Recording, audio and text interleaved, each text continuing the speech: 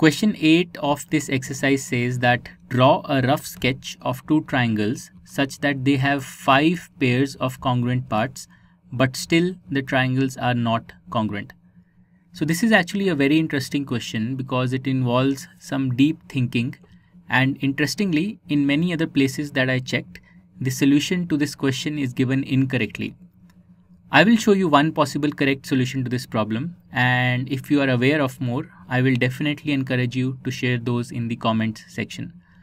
Okay, so I want you to think about this triangle ABC that I have drawn, whose smallest side is AC, which is equal to 4 centimeter, and then it has this side AB equal to 6 centimeter, and its largest side BC is equal to 9 centimeter. Now I want you to imagine magnifying this triangle. Think of how you zoom pictures on a smartphone.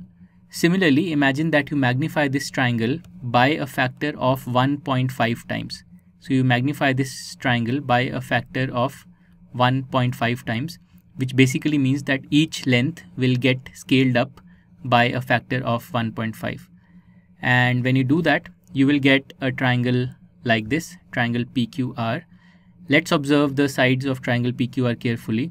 Side PR is 6 centimeter, and that's because AC was 4 centimeter and 4 into 1.5 is 6. So 4 centimeter became 6 centimeter. Then we see that side PQ is 9 centimeter, and that's because AB was 6 centimeter and 6 into 1.5 is 9.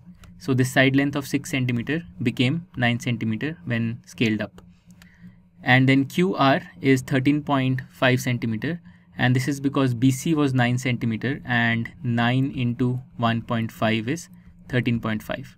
Okay, so BC when scaled up became 13.5 centimeters.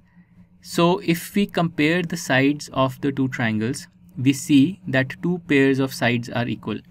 AB is equal to PR, right? So let's write this here. AB is equal to PR and BC is equal to PQ. So BC is equal to PQ. Okay, so BC is equal to PQ. But what about the angles? Well, once again, if you think about zooming pictures on a smartphone, you must have seen that while the size of the picture changes as you zoom, the shape of the picture does not. It stays exactly the same. So in this case also, the magnified triangle PQR will have the exact same shape as the original triangle ABC, and hence the angles of PQR will be the same as the angles of ABC. So this means, for example, that this angle P will be equal to angle A, angle Q will be equal to angle B, and angle R will be equal to angle C. So let's write this here. Angle P is equal to angle A, then angle Q is equal to angle B, and angle R is equal to angle C. So ABC and PQR are two triangles in which two side pairs and all the three angle pairs are equal, and yet we can clearly see that the two triangles are not congruent. Okay, so that is one possible solution, and I want you to think about more possible solutions to this question, and if you do come up with any, make sure you share them with me in the comment section. So we have completed question number 8. To learn more about how QMath can help you crack school and board exams, explore QMath Leap, a live online classroom program run by highly experienced and committed teachers.